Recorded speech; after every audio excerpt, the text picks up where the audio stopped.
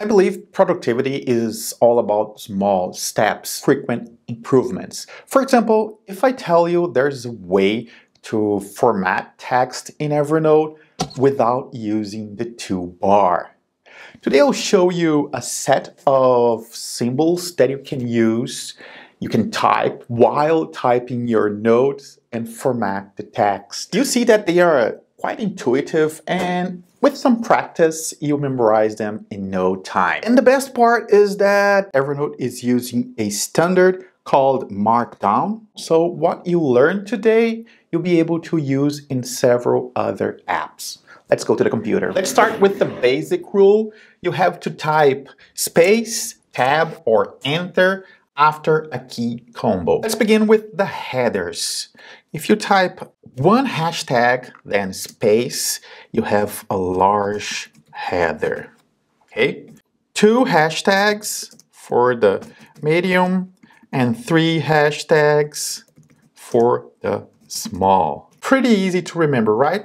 Say you want to create a checklist. Open a bracket, close the bracket, space, item 1, item 2, item 3. And what about a bullet list? You can start with an asterisk, A, B, C. It also works with a minus symbol or a plus symbol. And let's say you didn't want to create a bullet list here. All you have to do is undo. Use Command Z on a Mac or Control Z on Windows. It will undo it. And if you look closely, you see that the cursor is already a space ahead. So it doesn't matter if you hit space again, you can write whatever you want. And yes, you can create a numbered list. 1 dot space, and there you have it. A, B, C. And what about the checkbox? Let's say you are writing something and you need a check box, the same brackets, and it will create a check box. And you know what? If for some reason you need a checked check box, you can also do that.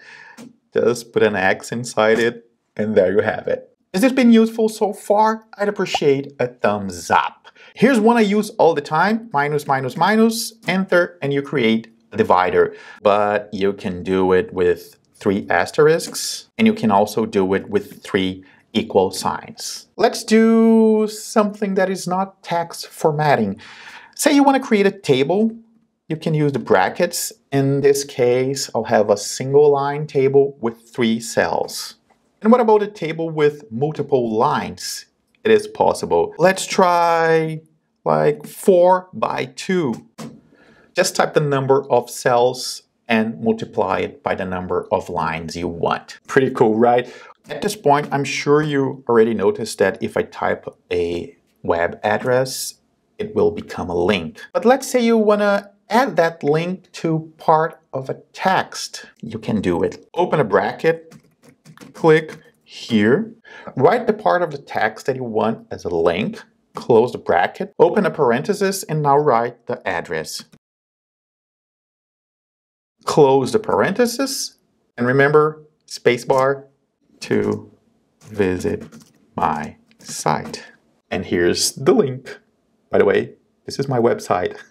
And if you want to support what I'm doing here on YouTube, there are several ways to do it. Back to the note, I still have some key combos to show you. If you need to create a code box, 3 back quotes will do it. But there's a catch here. The space bar will not work in this case. You have to use enter or tab. Okay? Let's say you already know what you want to write inside it. Start with 1 back quote, another back quote, enter or tab. Maybe emojis, column, and the name of the emoji.